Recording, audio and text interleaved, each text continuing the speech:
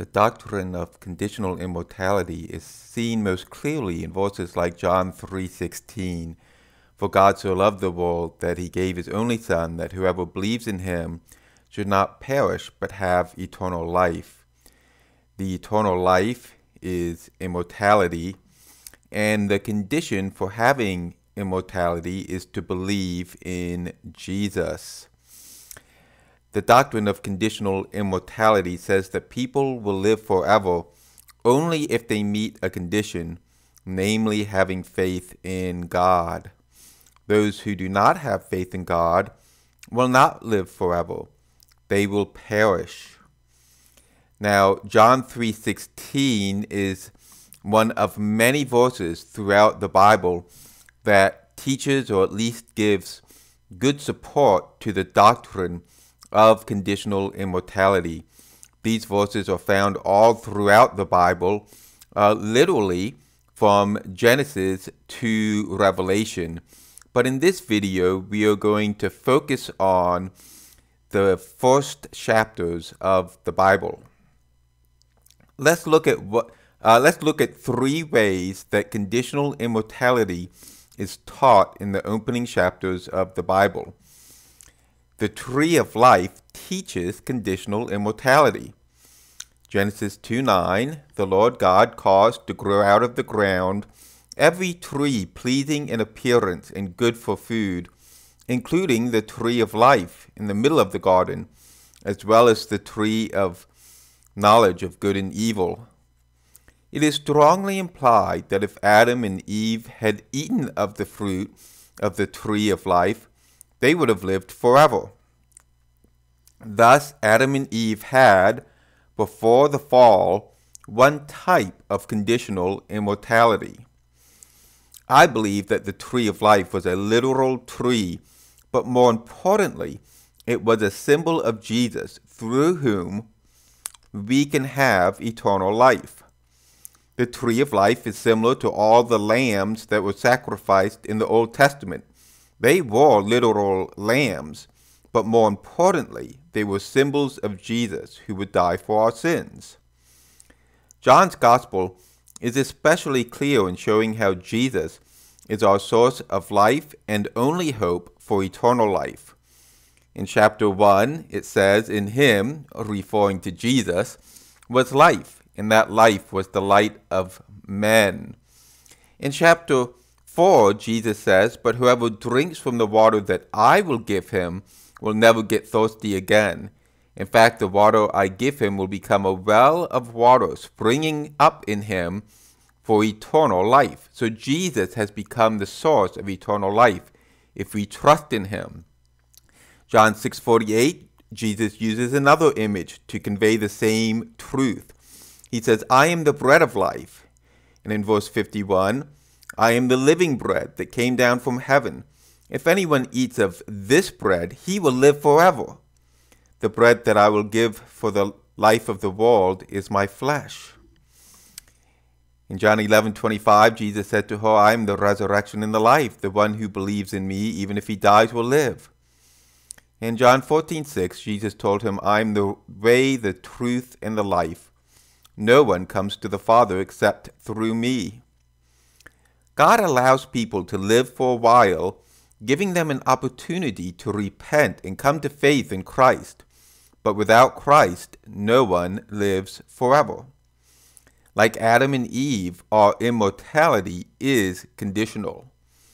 One way we sometimes emphasize a truth is to state it both positively and negatively. Example, "I'm staying home tonight, I'm not going out." Which brings us to our next point. The warning and sentence of death also shows that immortality is conditional. "But you must not eat from the tree of the knowledge of good and evil, for on the day you eat from it, you will certainly die." If we don't live forever, then of course we are going to die. But to make sure Adam, and all of us, didn't miss this point, God spells it out. A warning. We must be careful not to jump to a metaphorical or spiritual meaning for die if the context supports a literal and physical meaning.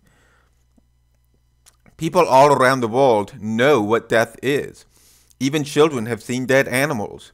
We know that death involves the loss of life and the loss of those characteristics uniquely associated with life, like consciousness and the ability to feel things and think about things. Many people assume that because the English translation of the text says Adam and Eve will die on the day they eat the fruit, and they didn't die on that day but much later, this must mean that death here is metaphorical or refers to a spiritual death. I researched this in great depth and found 5 possible solutions, out of which only one requires taking die in a metaphorical or spiritual sense, and I don't think that one is likely correct. I shared the results of my research in a blog post that explains all 5 views.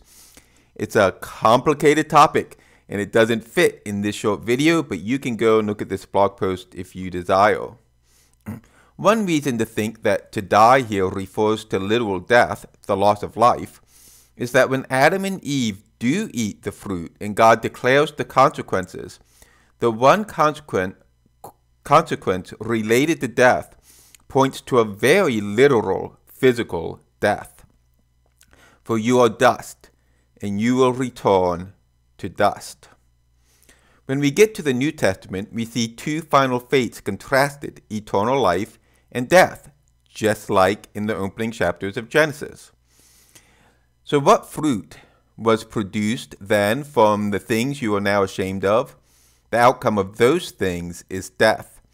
But now, since you have been set free from sin and have become enslaved to God, you have your fruit, which results in sanctification, and the outcome is eternal life. For the wages of sin is death, but the gift of God is eternal life in Christ Jesus our Lord. In the first chapters of the Bible, we see that God acted to prevent the terrible possibility of people living forever in a fallen state, a fallen condition, which brings us to point 3. God acted specifically to prevent unconditional immortality for fallen humanity. And the Lord God said, "The man has now become like one of us, knowing good and evil. He must not be allowed to reach out his hand and take also from the tree of life and live forever." Praise God, we now know that he has made a way where, through Christ, our sins can be forgiven and we can be transformed and once again have the gift of eternal life. But it has never been God's desire or intent to allow people in rebellion against him to go on living forever. That would be terrible. God plans to destroy the bodies and souls of the unrighteous in hell, where they will perish and be torn to ashes. By his amazing grace that comes to us through faith in Christ, those who have believed in Jesus, and only those who have believed in Jesus, will once again have access to the tree of life and will live forever. None of this is consistent with the traditional doctrine of eternal torment, where the unrighteous live forever in hell in some type of torment. All of this is consistent with the biblical doctrine of conditional immortality, where those saved by faith in Jesus receive eternal life, and those who are not saved by faith in Jesus perish. I pray that all who are listening to this will be among the group of people who are blessed. Blessed are those who wash their robes, so that they may have the right to the tree of life and may enter the city by the gates.